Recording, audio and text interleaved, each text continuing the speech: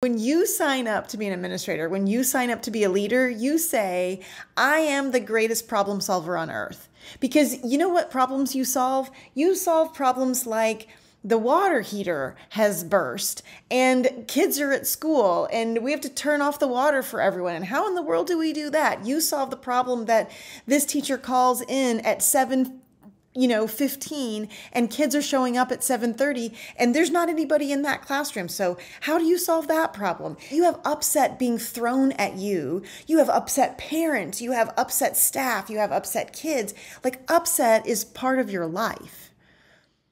So you do deal with it because you don't have a choice. I'd love to challenge your thoughts of, instead of dealing with upset, instead of trying to eliminate the people who bring upset, instead of trying to eliminate upset situations, instead of trying to change the upset or avoid upset, would you be willing to think about upset as a gift?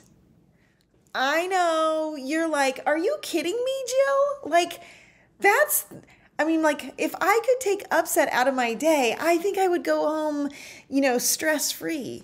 But I just want to challenge you to think about and look at upset as a gift that is communicating really important things. Because here's what's the truth. The truth is, as much as we like to believe grown-ups have the ability to walk up to you and say, I'm feeling really uncomfortable because when I show up, the art teacher and I have this weird relationship, they don't have the words to say that. So they come up to you and say, the art teacher is never there on time. They just constantly keep coming to you and complaining about the art teacher. And you're like, what is it with the art teacher?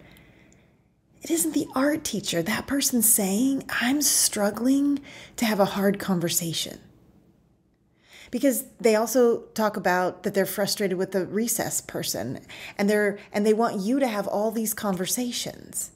So upset, if you choose to step back and you choose to really look at it, it's an opportunity for you to recognize what skills are missing in the children and the adults around me.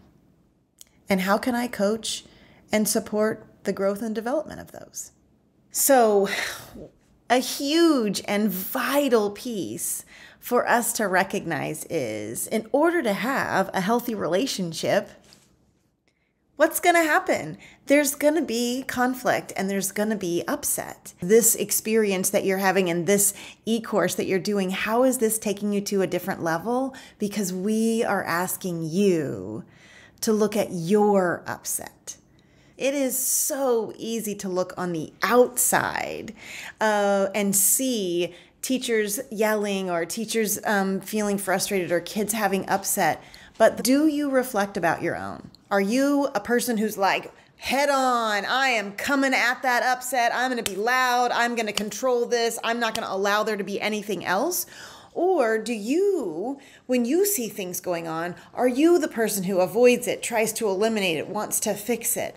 So recognizing how you personally handle upset is going to be a big part of the unveiling in this journey. And are you willing not just to have an awareness, but are you also willing to recognize areas where perhaps you could practice a new way to respond?